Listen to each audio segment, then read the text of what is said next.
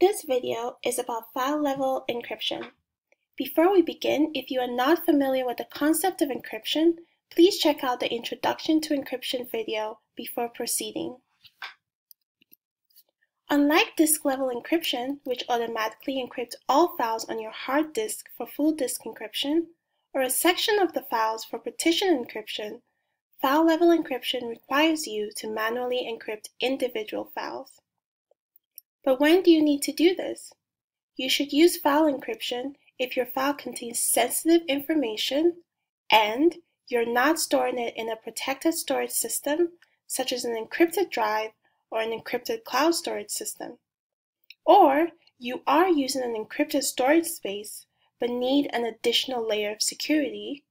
Or you are transmitting the file over an unsecure network, or the website you are transmitting to does not use a secure transmission protocol.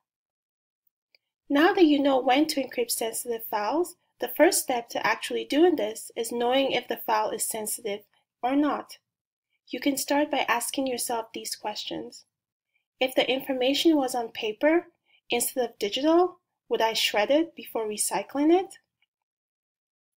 Could there be terrible repercussions for me or my research participants if the file contents were leaked or exposed?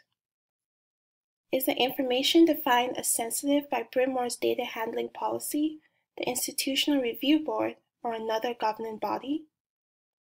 If the answer to any of these questions is yes, then you have a sensitive file and it must be encrypted.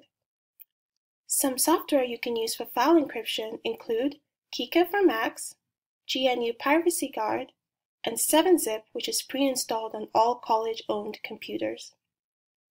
Check out these videos for more information on the following encryption topics.